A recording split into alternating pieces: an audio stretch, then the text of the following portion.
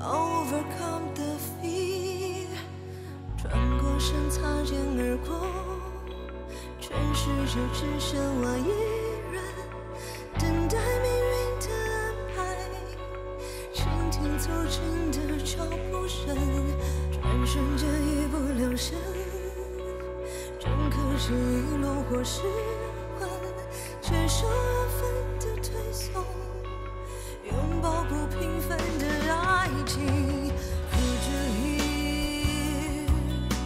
sorrow here。As for my soul, overall design, kill your heart, kill your hurt, wait for your pain, overcome the fear。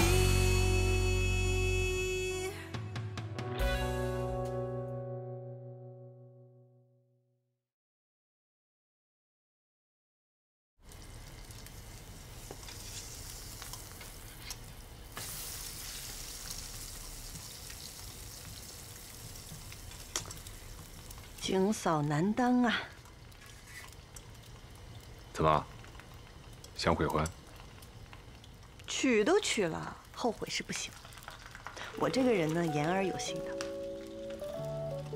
再说了，也不是出去鬼混，为国家捐一半的老公，我心甘情愿。不止一半啊，他们加班可疯狂了。是纸啊，我知道是事实。哼哼。再加一个煎蛋，把下个星期的都吃回。要吃煎饼吗？吃。陆叔叔还会摊煎饼啊？他以前就会了。我们以前读书那会儿，校门口有一个煎饼摊儿。你闺小阿姨啊，每天都去那儿吃早餐。后来我们放假，人家不出摊了，她馋得慌，逼着我学。后来练习了几次，技术极好。做的都要比那小摊好吃了，最主要是吧，那阿姨不舍得放鸡蛋，而且油条都这么细一根儿，她舍得用料，辣椒酱她都自己做。嗯。哦，对了，我得叫一下外卖，永和的油条。我买了。什么时候？晨跑结束，顺路买的。猜你想吃？哎呦，还是你了解我。咦？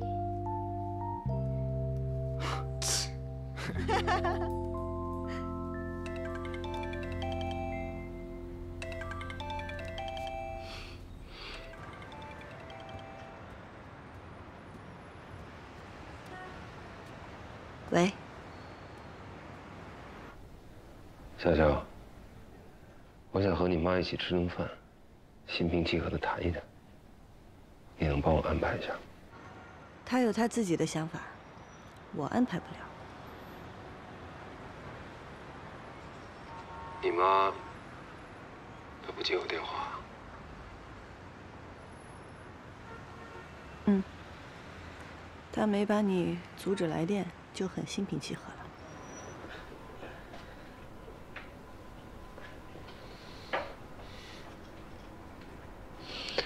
小小，人就不能犯错误吗？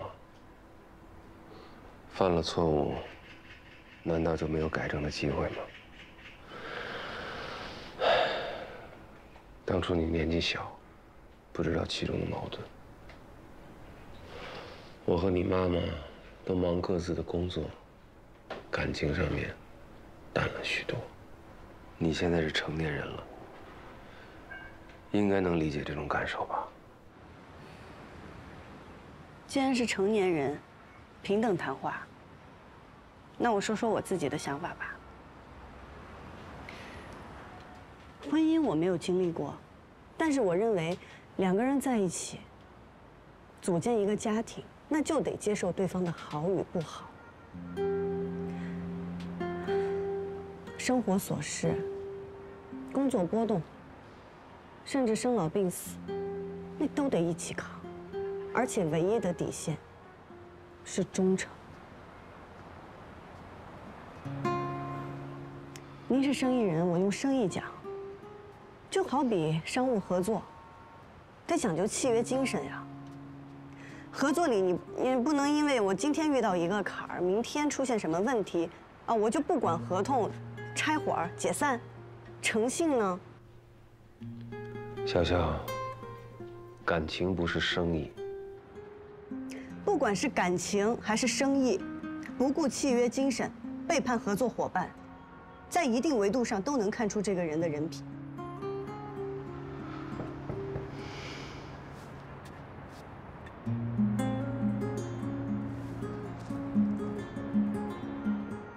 你们俩的事儿我只给参考意见，我妈愿不愿意见你是她自己的选择，我不干涉。先挂了。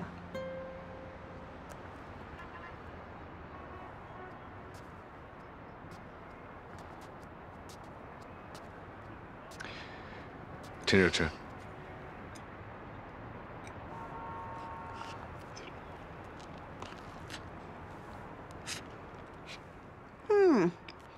还是那个味道，肉层的味道。不愧是生意人，真会说话。对你真心实意。刚才是你爸。他在家吗？我们一起回去一趟。回去干嘛呀？我从来都不去他家的。谈结婚的事儿，不是应该登门拜访吗？礼节性的。不用，我的事儿自己做主。我马上要走1个月，只有今天有空。结婚这么严肃的事儿，能不能态度端正？我怎么不端正了？我已经不是第一次谈回家的事儿，你每次都逃避。没逃避。你是娶我还是娶我爸？非要见他干什么？哎，Gui Xiao。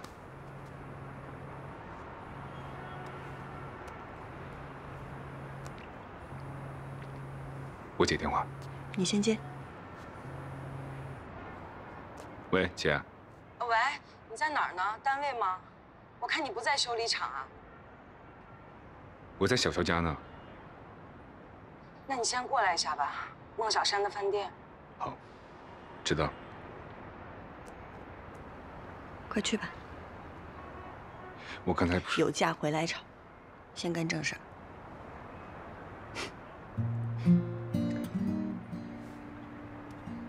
我们以后都不吵架。谁跟你吵？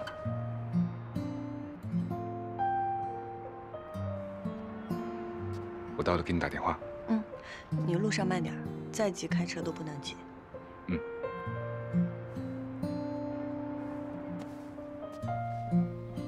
小达。啊。我出去一趟。好。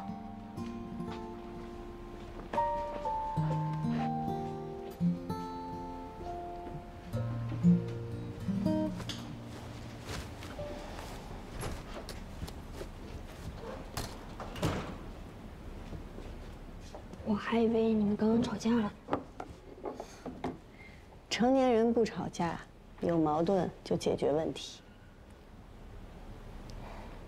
我爸妈之前就吵架。他们都吵什么呀？记不清了。记不清，也挺好的。人啊，这心就小小的一块地方，如果装了太多不好的，就装不下好的了。根据我比你多活20年的经验来看，最值得记住的一点，你知道是什么吗？什么？什么是好吃的？这个一定要记住。就比如这里边的油条，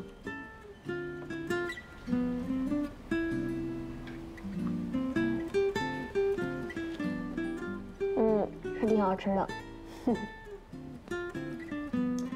晚点我带你去吃烤鸡胗，撒上孜然，保你上瘾。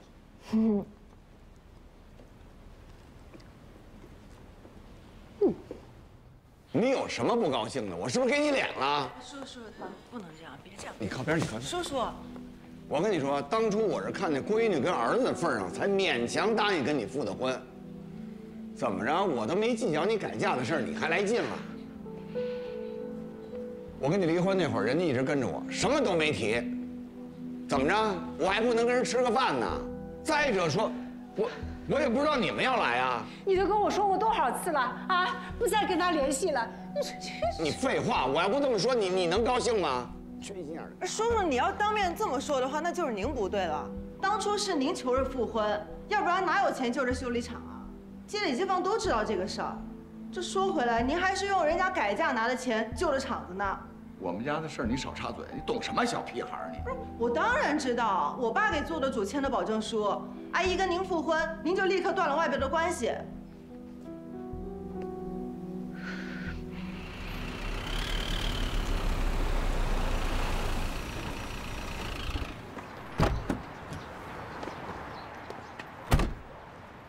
陆晨，本来不想叫你的，但是妈只听你的，怎么拉也拉不走，留在这儿我们又怕闹事儿。没事，自家的事儿。你说你这工作这么忙，每天队里那么多事儿，我们这些做警察家属的，应该让你没有后顾之忧才是。进去再说。我就问你今天想干什么？你有完没完？有完没完？啊！别在外面丢人，有事儿回家说。小子，这儿没你事儿啊！我跟你说，我在饭店吃饭吃得好好的，你妈进屋把桌给周了，啊！你不能什么事儿都向着你妈吧？你做了什么让我妈掀桌子？我妈什么脾气我不知道。你带那个女的来吃饭，我就不说了，但是你背后不能骂她叔叔啊！什么他叔叔？就是你二婚的男人，你。小子，你想打你亲爹是吗？啊！你可是人民警察，你信不信我到你单位告你去？我让你当不成这警察。你再给我听好了啊！你妈不光是你妈，那更是我的媳妇儿。我们两口子的事儿你管不着。今天我跟你说，我要不今天把你说，其实是你是哪根葱啊？老公，没事吧？没事。爸，我看您是我老丈人，平时我不跟您计较，但是今天您欺人太甚了吧？好了，我回去再给你算账。别看了，该干什么干什么去。都动起来啊！中午客人少也不能怠慢了，快去忙吧。疼吗？疼。这么大人了还撒娇。过去隔三差五的提，现在是从早到晚说我改嫁的事情，这日子怎么过呀？吃饭了吗？哎，大家都没吃啊，咱们去包房，我点几个菜，先把饭吃了。走吧。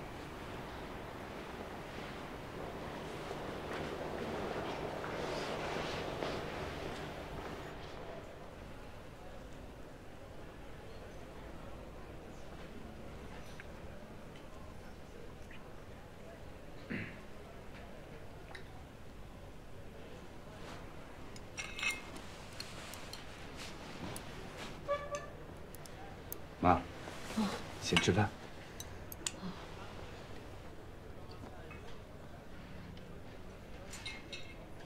姐夫啊，今天休息啊？不休息，我一会儿还得去学校开会。哎呀，今天虽然是周日，但是高三学生还要上课，我不去一趟不放心。嗯，那赶紧吃吧。啊，那我不客气了啊，还赶着走。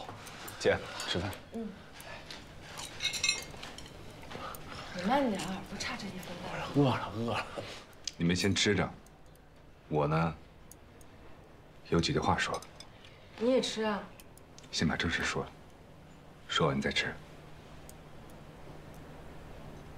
妈，有一件事儿呢，今天姐也在，我就一起问了。当时你带着3个孩子，没办法，才跟爸复婚。但是现在，你跟爸这日子还要不要过？怎么过？你想过吗？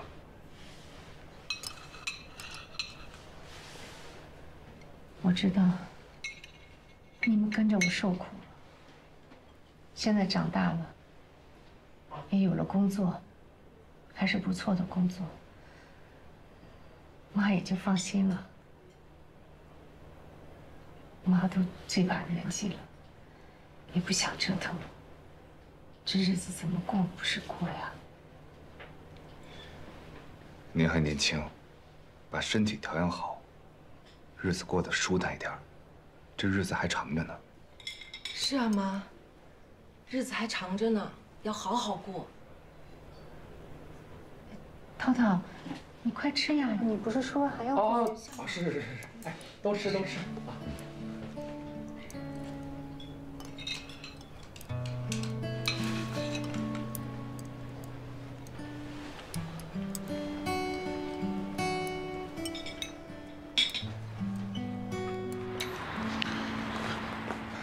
一会儿记得把账单发给我，我转给你。我请了，你来得及时没闹起来，让我省不少事儿。一码归一码，记得发我。行，陆大队长。你的车呢？我早上没开，为了省点油钱，然后走去学校的。刚你姐一个电话来，我走得急，一路小跑来的。我送你去学校。行，你去吧。佳琪，我跟彤彤走着回去。走了啊。啊，好嘞。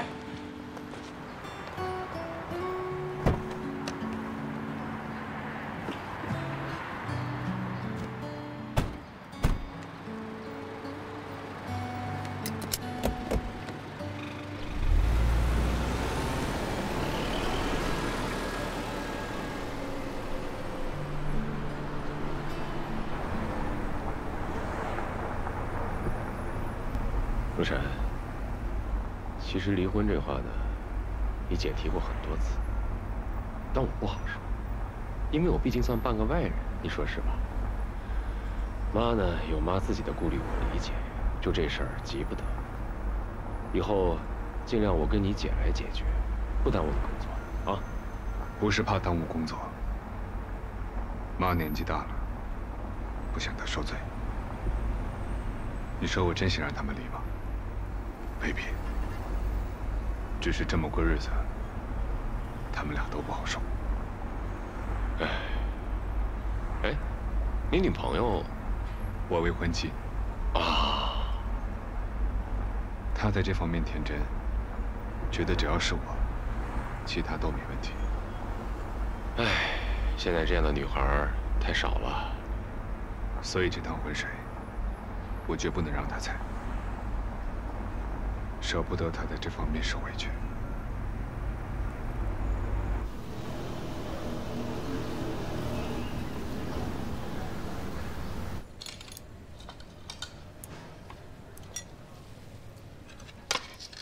加油吃啊，不许剩。好嘞。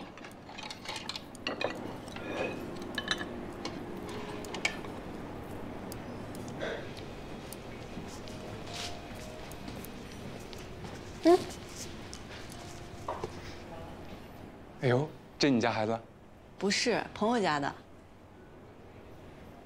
看这孩子瞧我的表情，我还以为是你儿子，替他爸在这审视第三者呢。真贫，坐。那我坐哪？你就坐孩子身边呗，一会儿我妈就到了，你们俩面对面好聊天。行。认识一下，我是你桂小阿姨的大学同学，同年级不同系，秦朗。我老婆是你桂小阿姨的铁杆闺蜜，这回放心了吧？你的离婚协议，我妈给我爸看了，我爸那边要给法务部先看看。协议倒是挺简单的，你妈几乎什么都不要，就是想要一个自由身。倒是你爸，严阵以待的，太不男人了。我爸就不想离。有钱的不想离，没钱的拼命要离。你妈给你找后爸了。我闭嘴，闭嘴。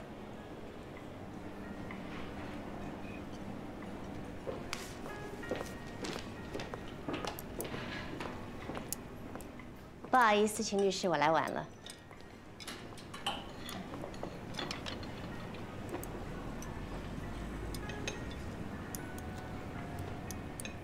你跟陆晨偷偷生的？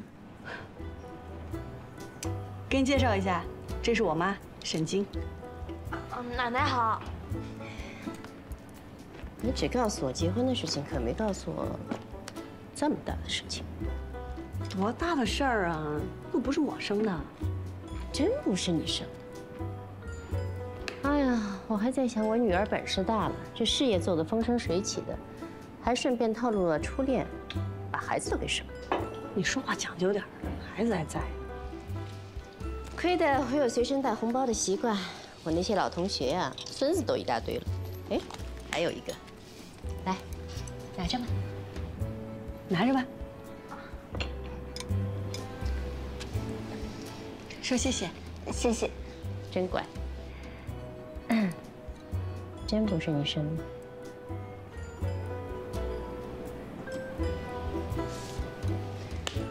秦律师，我们来聊一下关于离婚协议的事情吧。好。手机电用的真快。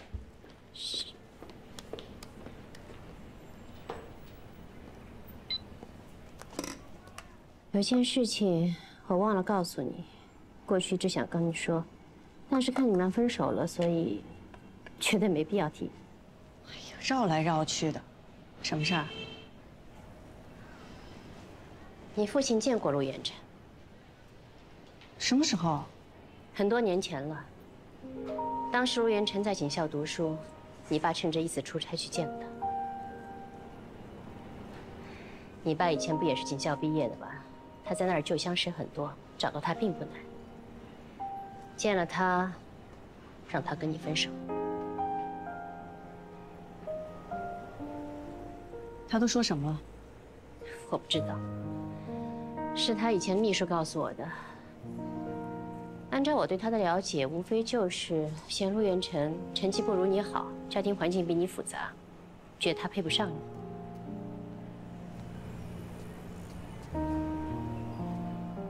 怎么了？要找厕所？哦，我刚才吃那串的时候有点凉了，看你们一直没回来，想过来提醒你们一下。那串再不吃就不好吃了。行，知道了，你先回去吧，一会儿我们就过来。好嘞。这是你哪个朋友的孩子？这么懂事，看着让人心疼。是陆晨兄弟的，人在齐宁，排炮工作忙，平时也见不着人，都没人管他，陆晨就把他带过来读书。约了律师谈离婚的事儿，你把人家孩子带过来干什么？我有我的想法，彼此都是成年人，尊重对方的想法。OK。顾小阿姨，我有个问题。从中午陆叔走，你俩就没联系过，也不问候一下，不打个电话。他不是在处理事情吗？我不也在处理事情吗？忙完了自然联系。如果我爸爸妈妈像你们一样就好了，也许就不会离婚了吧。顾小阿姨，我还有一个问题。问。你为什么要帮你的爸爸和妈妈离婚？就等着你问这个呢。我今天带你过来，就是想告诉你，结婚是为了两个人的幸福，离婚也一样。所以你要理解你的爸爸妈妈。当然了，现在你可能还不太听得懂，没关系。归晓阿姨跟你一样，从小爸爸妈妈就分开了。但是你看，归晓阿姨一直过得很快乐，学习成绩还好，工作也好。所以，离婚是大人的事情，你不要受到影响。他们有他们的生活，你有你自己的生活，明白吗？你想吃什么，能不能随心所欲地吃到自己想吃的东西，都得靠自己，明白吗？好啦，换我问你一个问题。今天的烤串最喜欢吃哪个？觉得哪个最好吃？我不是跟你说了吗？要记住什么是最好吃的，这样的话，你下次来就可以再点。烤鸡胗。哎呀，果然是我带的小孩啊，跟我一样。走。你跟你妈聊啦？嗯。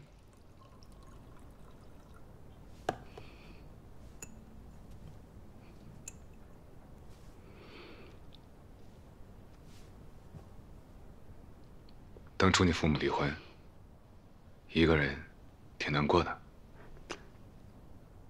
有一段时间是，但也不叫难过吧，就是我爸有了第三者，让我觉得这是一种羞辱，觉得他不配做我的父亲，在道德上我无法接受。后来为什么原谅了？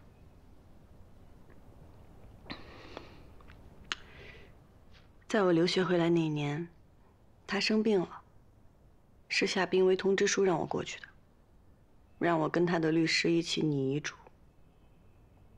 倒不是因为钱，可能就是被这种行为感动了吧。但是感动是我自己的事，我妈的决定跟这个无关。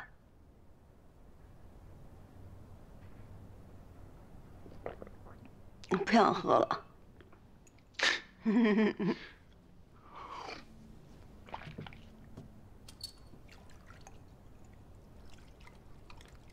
我爸妈分居是在我高中毕业以后，所以对我的成长也没有什么影响。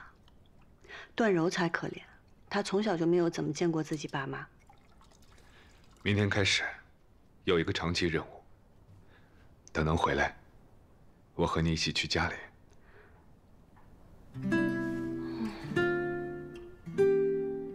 站好，立正。哦。严肃回答，为什么不带我去家里？我陆彦辰立过2等功，品行端正，样貌也还算不错。何止不错，红颜祸水。严肃回答。哦。为什么？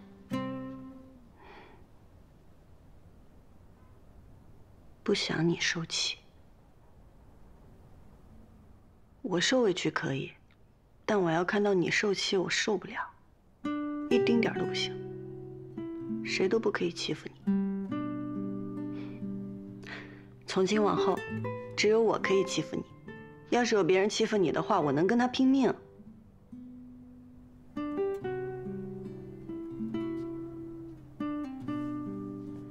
不是哄你的。真心话。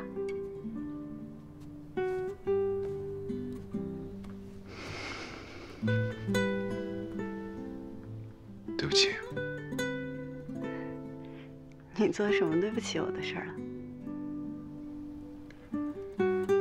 上学那会儿答应过你，无论如何，经历什么都不分手。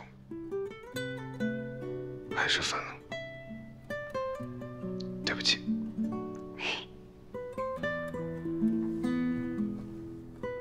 能撬开你这个闷葫芦的嘴，真的比登月还难。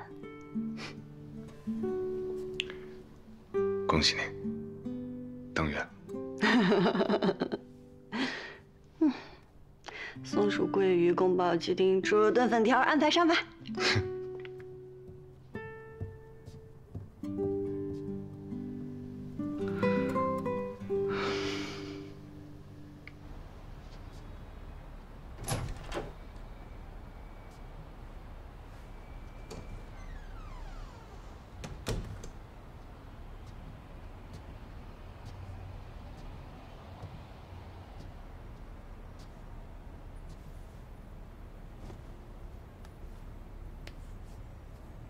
走了。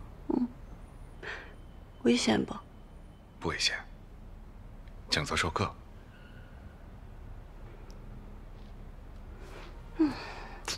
哎，有新女队员不？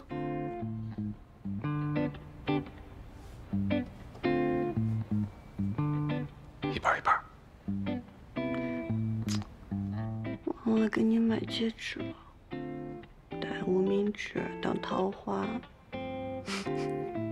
出门靠自觉，失去我这个有钱有貌、大度懂事、忠贞不二的老婆，是你的损失，不是我的。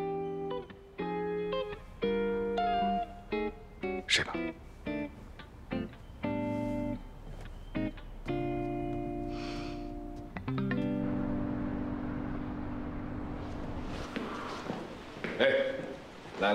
陆大队，多长时间没见了啊？还这么帅啊？不对，不对。哎，看看这个，还有10分钟，赶紧背下来。今天上面发话了，见新学员你在哪投着，这个必须要背下来。哎，上次做报告没来得及跟你打招呼就回齐宁了，怎么样？你们班这些队员们都还好吗？还行吧，还没把天掀翻。哼，哎，这个班都是各警校刚毕业的尖子生。咱们带的不都是尖子生吗？和你们一样。还真不用谦虚，我当年永远的班级第一。啊，不好意思啊，这里有一个永远的年级第一，我跟他一届的，每次学生代表都是他，烦得要命啊！不闹了啊，看一看，对外还得保持形象，对吧？2位英雄。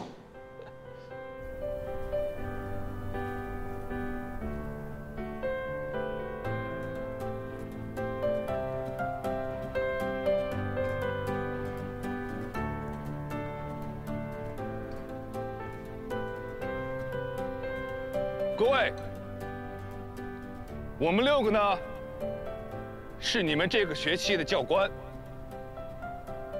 我姓陆，在你们的课程表上有我的名字。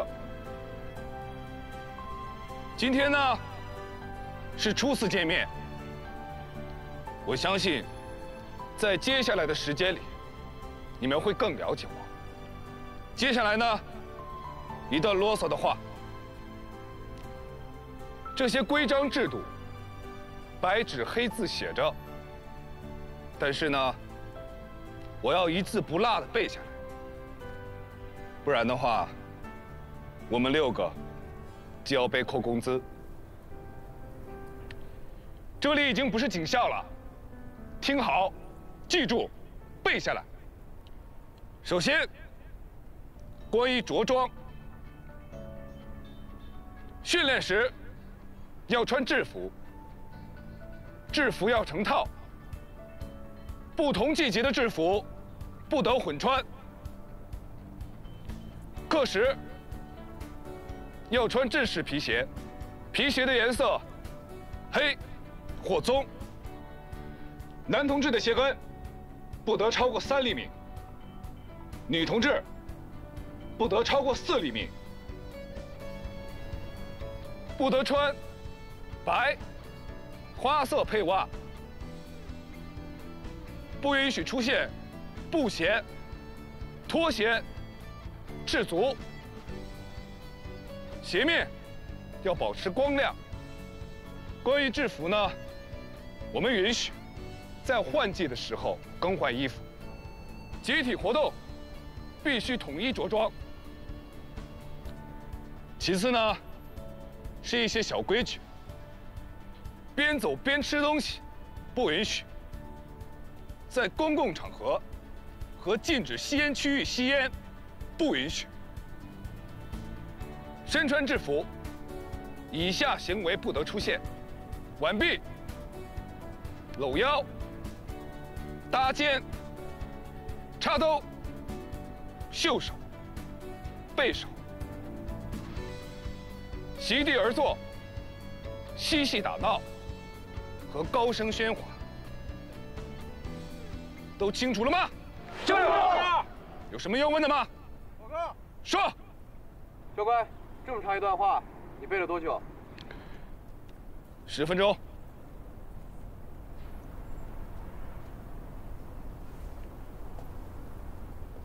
现在开始整队。快立！立正！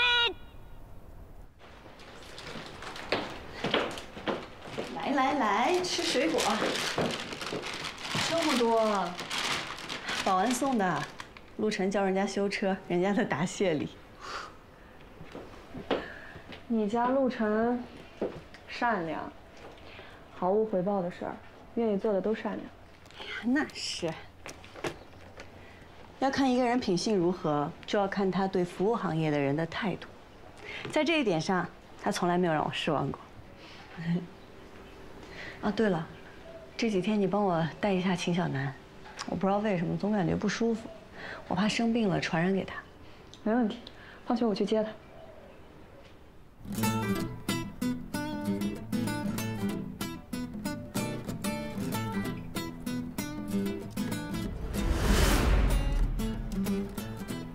你做的爆炸物是不是有问题？谁都拆不掉。有几颗根本拆不了，准时爆炸。真够狠的你！主要看看这批学员的素质，和他们对电流的熟悉程度。哎，火药量没有意见吗？蜂鸣器代替的雷块，还有一个火柴头大小的起火药料而已。那还行。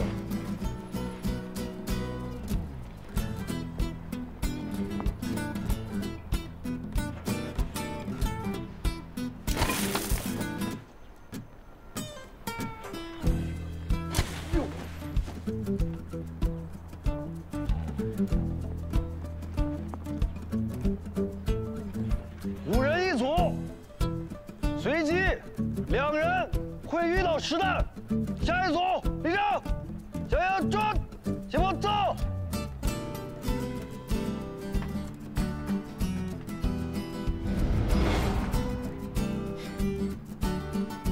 看，都认真起来了吧？不怕，不会当回事儿。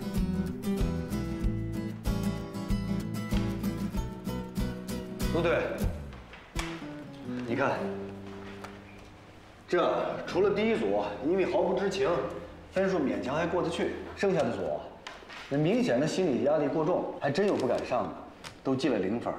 新女队员的成绩都不错。哎，这批的女孩子还都挺勇的。这一次的分数张不好，下一次全部登记再走。告诉他们，这是淘汰制的，如果分数不达标的，提前回到原点。好嘞。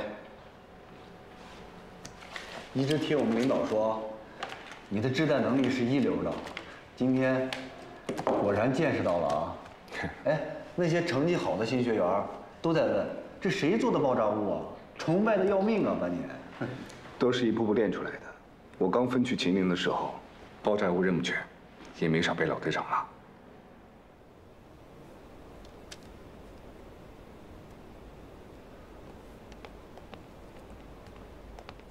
陆教官，陆教官，教官这是在看什么？给我们也参考参考呗。最新的爆炸资料介绍，俄语的，我要先读懂，才能翻译给你们看。教官还懂俄语啊？以前在秦岭上学的时候学过蒙语、日语、俄语，普通的交流，看这些专业的资料都还可以。陆教官，徐教官对我说，那天训练我们的炸弹是由你一手包办的。徐教官还对我说，你是拆弹爆破双修鬼才。不只是我，很多做排爆的都是爆破高手。以后上了一线，你们就知道了。153-339到。153-299到。以后这种课上讲过的问题再问，直接扣分。还有问题吗？没有了。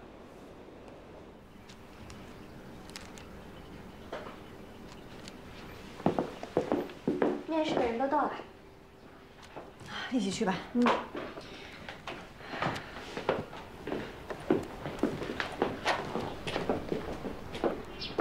我都没说要招实习生的事儿，人事就给准备好了。一番，全是同行子女，要不然就是各大企业老板的子女。你说到时候犯了错，训不训？怎么训？该训就训，也收着。这是为他们好，他们以后会明白的。你们好，那我们就一位一位的来，留下第一位面试的，其余的就先到院子里等候一下。悠悠，给他们泡杯茶。好。那你们请跟我来。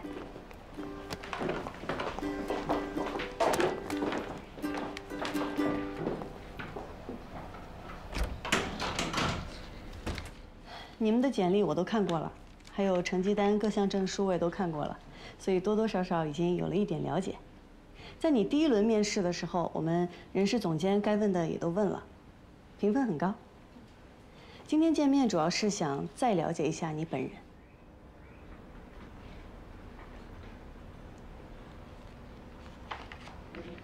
你平时喜欢什么呀？就是在你休息的时候，你喜欢玩点什么？是户外的呢，还是宅在家里的呢？随便说。我上一个工作呢，天天加班，休息的时候我就比较喜欢宅在家里面看看剧。运动的话，我倒是不怎么运动。放松点儿，随便聊，你放开了聊，聊得越放松，我们越能了解真实的你。上一个工作审计，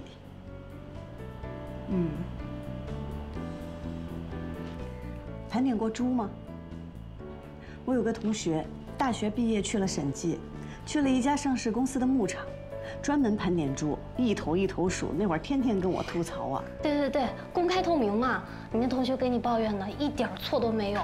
我当时也数过猪，这猪啊还不像牛，牛大块不乱跑，容易数。我那个星期数的都要哭了，数着数着他们就又乱跑，我就又白数了。我们有句话说，万物皆可盘，排名第一奇葩的就是猪。你一到那儿就得先分清楚公猪和母猪这两种是属于不同的资产。我的天哪！我当时大夏天去的，一进那个猪圈，差点就被熏晕过去了。你们里边的面试官什么风格的？方便说吗？他挺随意的，你们都通过1面、2面了，到他这里主要就是看性格和团队合不合拍。我老板说过，面试看缘分，能筛选下来的都是精英，最后聊的呢就是3观，做事情的方式、方法还有底线。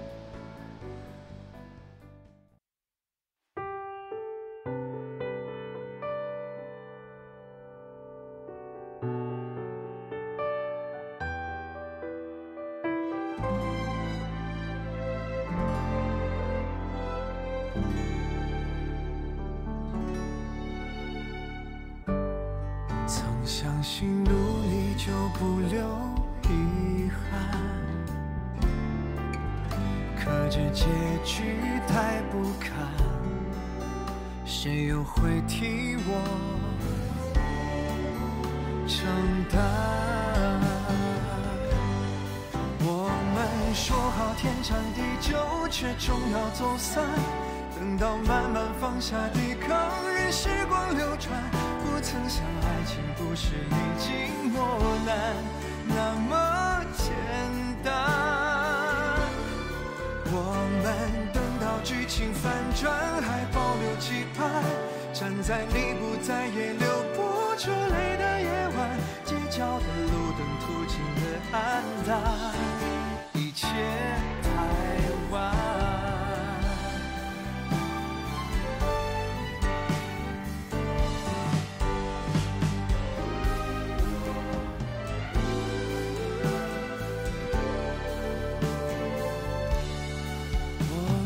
说好天长地久，却终要走散，等到慢慢放下抵抗，任时光流转，不曾想爱情不是历经磨难那么简单。我们等到剧情反转，还保留期盼，站在你不在也流不出泪的夜晚，街角的路灯途经的暗淡，一切太晚。